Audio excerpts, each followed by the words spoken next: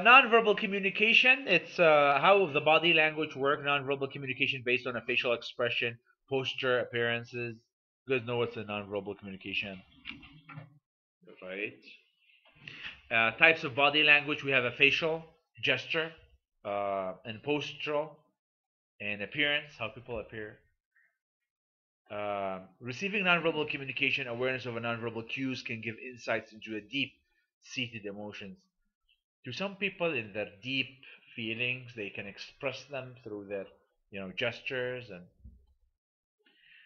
here are some of the reading body language. Let's see. Do you guys want to be experts in body language? Anyone would like to play a role? Anyone? Raise your hand if you want to play a role. Raise your hand now. You want to do that? What's your name? Muhammad. Uh, yeah, this is what you choose one of these. You do it, and then the students, other students, will need to find out what are your unspoken words. Go ahead and do action. Can you see them? Yeah, come ahead. Can you see them now? Let's see. Let's do.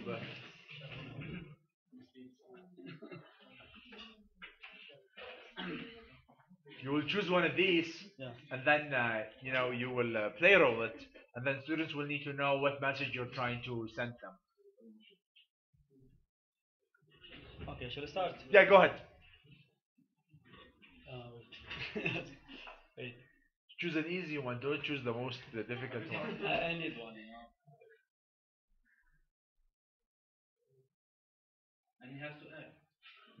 It has to what? Okay. To act. I will. Yes. Yeah, to act according to them. Yeah. No, we will not. I will make we two. will not understand. Yeah, go ahead. Do one. Just one.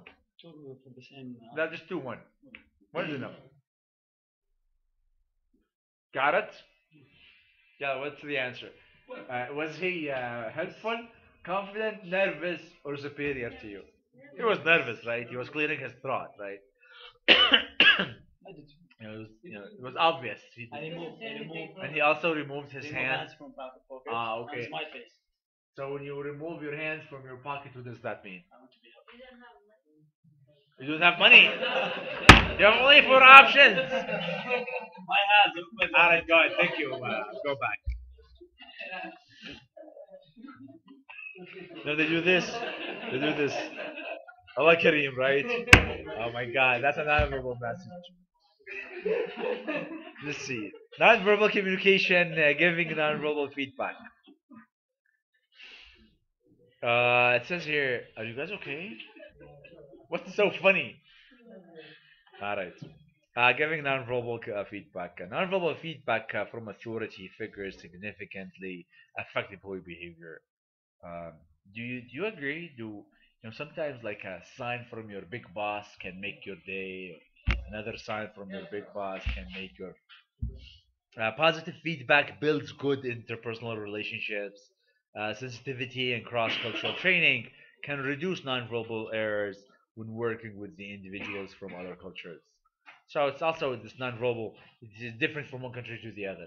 You see, sometimes you look at your boss and they're coming from another culture. You think, why are they rude or why do they do that? After a while, you learn it's their culture. It's okay. Upward communication, which is the process of encouraging employees to share their feelings and ideas with management. Options for improving upward communication will be formal grievance procedures, employee attitude and opinion surveys, suggestion systems, open door policy, informal meetings, social media, and exit interviews. Any questions on these improving upward communications? No? Do you guys understand them all? Any one of these you don't understand? That's good. I'll just go over there quickly. Exit interviews is when someone leaving your company, you call them, hey, let me ask you. So you interview them when you got them in. When they leave, you also interview them. Because when they leave, they probably have good information for you as a manager. Social media, you see their comments on Facebook or Twitter, maybe.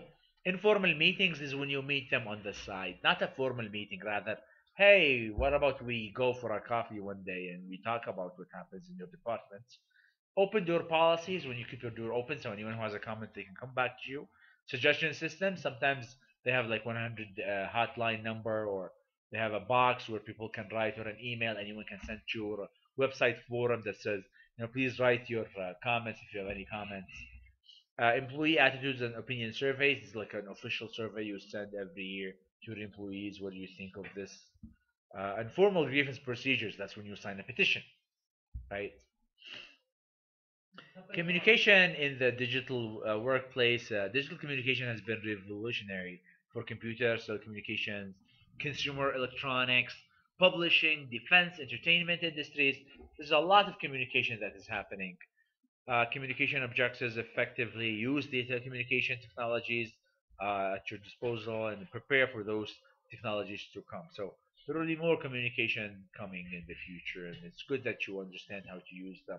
How many people in their workplace they use, let's say Google Docs and Google Drive and Google Calendar, or there's a lot of communications that they provide that allow collaboration. And here in LIU, we started to use this new LMS system, which is a learning system. It's an online learning system where we can make sure that all students they can go online, they submit their assignments there, they can get all of their grades in one location, and can organize students' activities in all their courses. But we do not have to use any. Every one of you, has everyone logged into their UMS system? Correct. Now, when you log in, there is a place where it says check your email. Yeah. So you need to activate your email. I don't know. We just try to activate. Yeah, just Or we activate name it. It's activated and it will create an email, will give you the password, and then you can use it. And your email will be like your user ID, your student ID at, and well, the see now we're using assignments by email. Okay, this is like a short course, but maybe in your MBA courses, some of these longer courses, you may be able to submit assignments on the online system.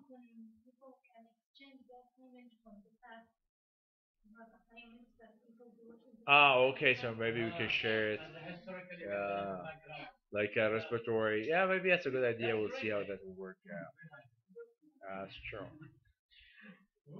Communication objectives is okay. Communicating in the digital. Are you with them or with us? You want to?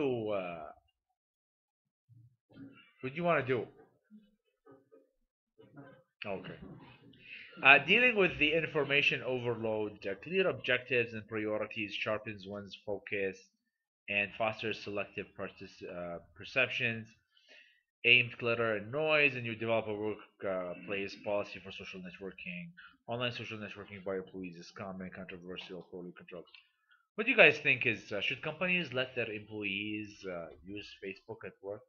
No, takes time because You people are see, not performing their work well. yeah, some companies they don't allow you to use even other email other than your work email. Some Even the companies IT person. they don't let you even use an USB in your computer network because of security.